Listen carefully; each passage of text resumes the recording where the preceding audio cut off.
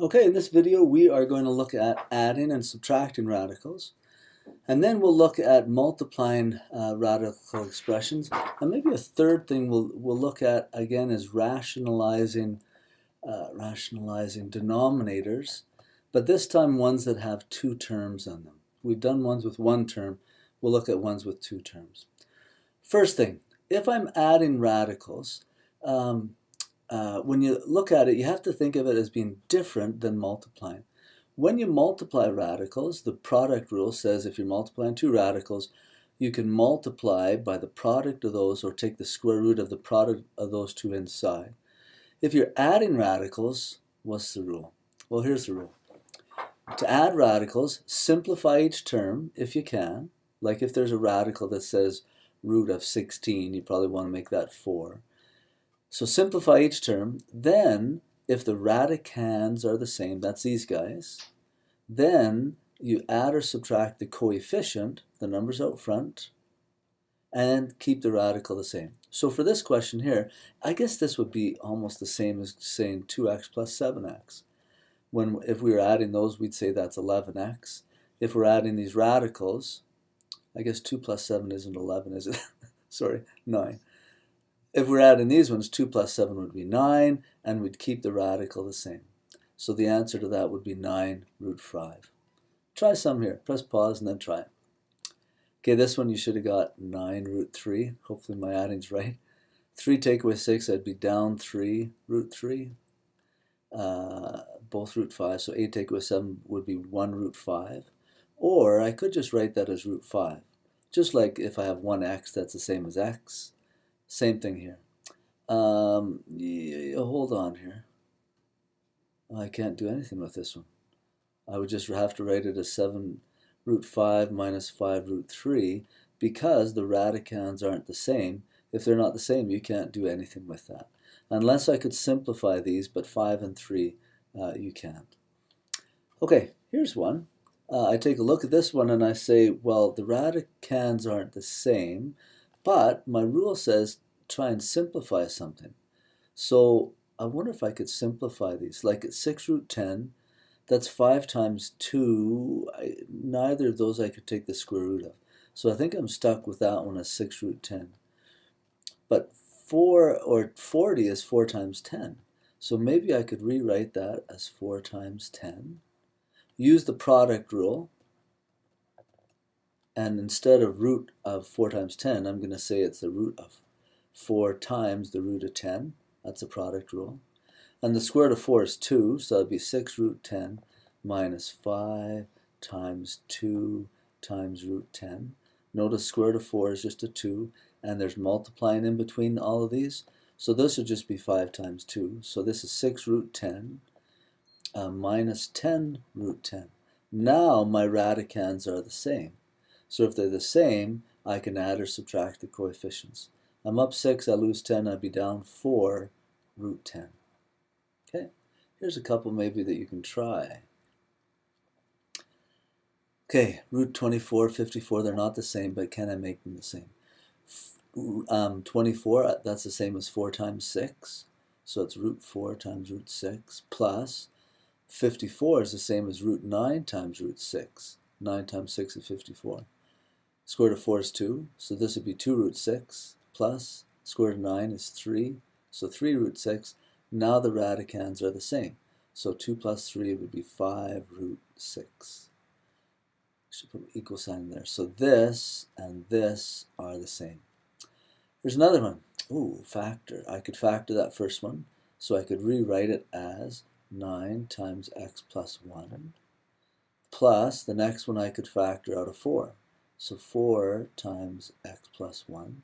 Notice when I factor it out, it stays within that radical. Now I can use the product law, so this would be root 9 times root x plus 1. And this one would be root 4 times root x plus 1. Square root of 9 is 3. So this would be 3 times the square root of x plus 1 plus 2 times the square root of x plus 1. So when I put those together, now the radicands are the same. So 3 plus 2 is 5. So I'd have 5 root x plus 1. Okay, here's another one. This one looks a bit more challenging. Let's see what happens here. First off, it's a fraction. Maybe let's deal with that first. So let's take the square root of 1 over 2, and let's multiply top and bottom by 2, because I'm wanting to get rid of that radical on the bottom.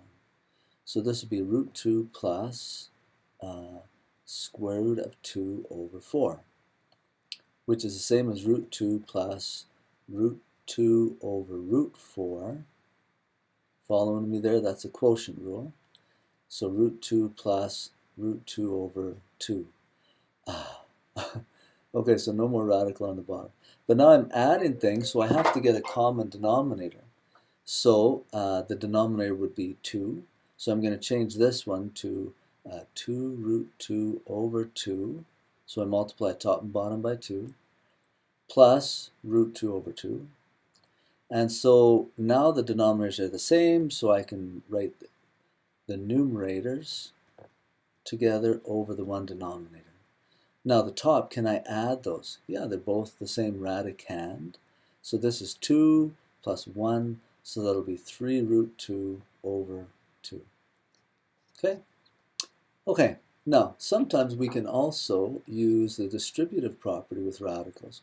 So I can multiply this by this and this by this. So root 3 times root 5 would be root 3 times root 5. I'm just putting an extra step in there, plus root 3 times root 2. Root 3 times root 2. Simplifying, product rule, root 3 times root 5 would be root 15, plus root 3 times root 2 would be root 6. They're different radicands, can't do anything more. This would be where I would finish. Let's try this one. And maybe try it, press pause, press play. In the end, you should be getting with this one root 14 plus root 6. Notice I can't put the radical over all of them. This times this would just be root 14. This times this would be root 6, and I'm adding them. Okay, now here we've got one where I've got a binomial times a binomial. But I can do FOIL with radicals again. And maybe try it. Press pause and see if you can try them. If not, watch. So 1 times 4, I'm just going to write it out the whole thing. So 1 times 4, and then this times this will be plus 1 times 3 root 5. And then negative root 2 times 4, so minus root 2 times 4, and then minus root 2 times 3 root 5. So minus root 2 times 3 root 5. Okay, 1 times 4 is 4. 1 times 3 root 5 would just be 3 root 5. Root 2 times 4, this one's not in a radical, so I can't use the product rule. So that would just be 4 root 2. Notice you put the number first and then the irrational number second. And then this last one will be minus, okay, the radical and radical, that's a product rule. I can make those root 10. And then 3 times 1 would just be 3. So 3 root 10. Now, none of those radicands are the same. And even though this one's a 10, I'd love to go 2, 5 there, but there's nothing I can do to get it out of the radical. So this one is done as it sits. Let's try this one. Root 2 times root 2, that would be square root of 4, which is 2. Notice I'm skipping steps this time. Root 2 times root of a would be a minus root 2a. They're both under a radical, so I can multiply them. Root a times root 2 would be a positive root 2a. And root a times a minus root a would be a minus root a squared.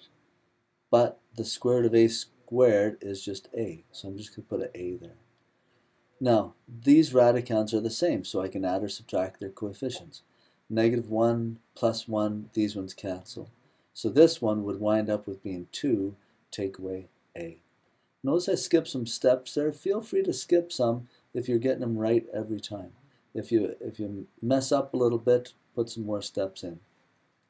Now that we know how to do that multiplying by binomials, that'll help us when we have to rationalize a denominator that has 2 terms. Remember, if we just had one term, like root 2, like I had 1 over root 2, I could multiply top and bottom by root 2. I'd get the square root of 4 on the bottom, which is just 2, and then on the top I'd have root 2. When I have two terms in the denominator, I can't do that. But I can still rationalize it, but the process that I do is I multiply top and bottom by the conjugate of the denominator. So let me rewrite what I've got, 7 plus root 5. And I'm going to multiply both the top and the bottom by a factor of 1. It'll be both the same, but I'm wanting to cancel that radical on the bottom. So I just use a trick, and it's the difference of squares kind of trick, where the radical will cancel. So I'm going to multiply by 7 minus root 5, and that's what the conjugate is. It's the exact same thing as this, except you just change this sign. If I do it on the bottom, have to do it on the top. So on the top, when I multiply, again, keep in mind that these are in brackets. Whoops. So 3 times 7 would be 21. 3 times negative root 5 would be a negative 3 root 5 over, now I've got to do the whole FOIL thing. 7 times 7, 49. 7 times negative root 5 would be a negative 7 root 5. Root 5 times 7 will be a positive 7 root 5. And then root 5 times negative root 5 will be a negative root 25. So on the top, I still have 21 minus 3 root 5. On the bottom, I'll have 49. Minus 7 root 5 plus 7 root 5 cancels. So it'll be minus, square root of 25 is 5. So the answer to this one in the end will be 21 minus 3 root 5 all over whatever 49 minus 5 is. And that'll be 44. Okay? There's one to try. Maybe try that, and then press pause and then come back and see. So I'm going to multiply both top and bottom. So plus root 5 root 7 over root 5 minus root 7. I'm going to multiply the top and the bottom by the conjugate of this guy, which will be root 5 plus root 7. So root 5 plus root 7. Okay, so on the top, root 5 times root 5 will be root 25. Root 5 times root 7 will be root 35. Run out of room. Root 7 times root 5 will be another root 35. But they're both positive, no canceling there. Root 7 times root 7 will be root 49, or just 7. All over, root 5 times root 5, root 25, or just 5. Root 5 times root 7, positive root 35, minus root 35, they cancel. So minus root 7 times positive root 7 would be a minus square root of 49, or minus 7. Okay, so on the top, root 25 is 5, and then I'll have plus 2 root 35 plus 7 over 5 take away 7 is negative 2. Just fixing up the top there, 5 plus 7 is 12, plus 2 root 35, all over negative 2. Now at this point I'm feeling pretty good, but every term is divisible by 2. So I can divide 2 into every term now. I guess another way you can think of it is you can divide the 12 by a negative 2, and you can divide the positive 2 root 35 by a negative 2. So 12 divided negative 2 is a negative 6. 2 divided by negative 2 is a negative 1, so it would be negative 1 root 35. So this would be my final answer. That's a fairly complicated one. You might want to try some practiced ones of those. Okay, so in this Scribblecast we've looked at adding radicals. We've seen that the distributive property works with radicals. And lastly, we've seen how to rationalize a denominator that is a binomial. Try some questions.